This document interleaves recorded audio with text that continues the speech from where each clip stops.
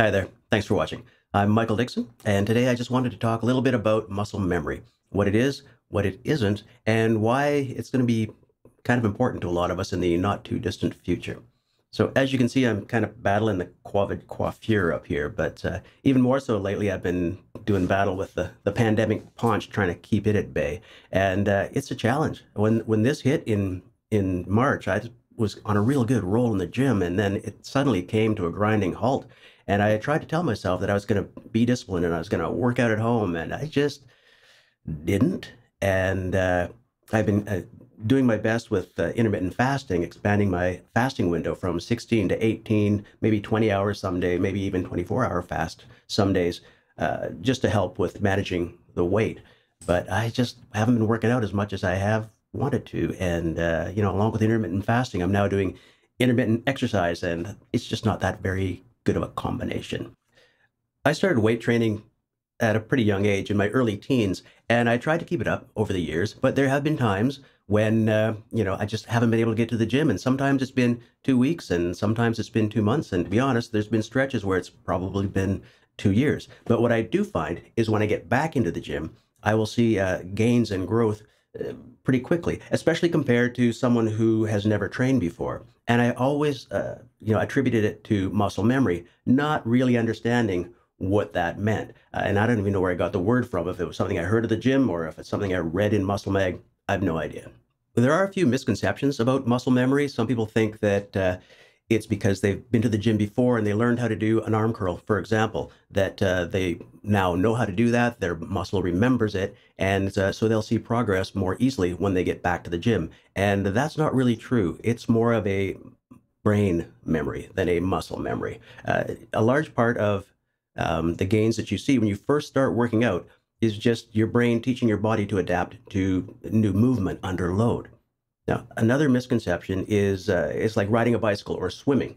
You could ride a bicycle when you were 12, and if you didn't do it for 20 years, you could, go back and do it tomorrow. And that also is a brain memory, not a muscle memory. That is, your brain has taught your body to do a complex series of movements in order to swim or ride a bicycle. And while doing that, it has formed new pathways within your brain so that eventually your body can just perform the task without having to think about it. And again, that's brain memory, not muscle memory. So what is muscle memory? Well, for starters, it's a bit of a misnomer. It's not really muscle memory so much as it is a muscle history. The muscle has done the work before, the groundwork has been laid, and it's ready to do the work again when called upon, even if it hasn't done that work for quite some time. And I'll explain how. And be prepared to be entertained, informed, and amazed, because you're going to see my first ever biological diagrams. And they're awesome. When you first start working out, you're overloading your muscles, you're tearing down muscle tissue, and the body has to rebuild it.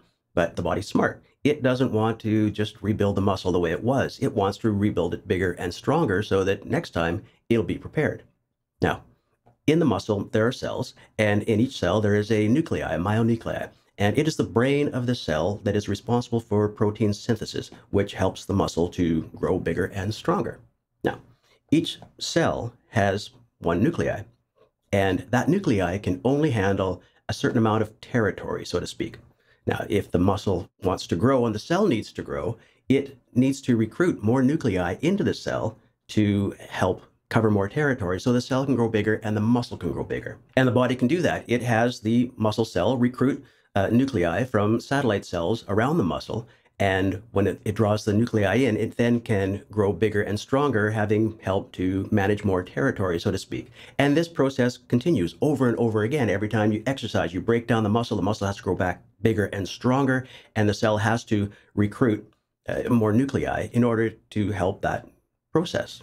Now, this can pose a slight problem with regard to plateauing. Now, when the muscle gets big and strong, the muscle cell gets bigger and stronger and has recruited multiple nuclei, it becomes more and more difficult for the body to convince it to recruit more nuclei as needed. And in times like that, you have to shock the body. You have to shock the muscle to help the body convince it that it needs more nuclei. It needs to grow bigger and stronger. To do that, you start lifting heavier weight. You start, attacking the muscle from a different angle, or you mix in new exercises and force the muscle to adapt. But the beauty of all this, and kind of the point of the whole video, is in times like this, when we're not able to get to the gym on a regular basis, when we don't get our workouts in, what happens is the muscle shrinks and weakens, it atrophies, and the muscle cell shrinks and weakens. But all those nuclei that have been recruited into the cell, they stay there. So when we do get back to the gym, when we get back to our routine and start shocking the muscle and start tearing down the muscle so it has to rebuild again, all the nuclei are already there, ready to do the work. So you don't have to put all the time and effort into making the body recruit them all into the cell. The groundwork has been laid. And as soon as you put the work in, you will see the gains. You'll see the body respond a lot quicker than it ever did before. So you can take some comfort in that. One caveat that I should probably add that you should be aware of is this principle, this retention of the nuclei within the cell, that happens within the cells of the muscle. It doesn't appear to happen within the cells of the ligaments and tendons. So that's just something you need to be aware of. So when you do get back to the gym and you start getting, your workouts in and you're getting bigger and stronger, just take your time a little bit, because your muscle will get bigger and stronger faster than your ligaments or tendons, and just to avoid injury. Okay, I think that is it. I think I covered off everything that I wanted to talk about today. I hope you found it helpful or informative. If you have any questions, as always, just leave them in the comments section below. I always try to respond as quickly as possible. If you have any experience with muscle memory of your own, please feel free to share below. And if you would like to let me know what you thought of my world-class biological diagrams, I'd be interested to hear. If you care to like and or subscribe, as always, much appreciated. I think that's it. Thank you very much for watching. Stay safe out there, and I will see you next time.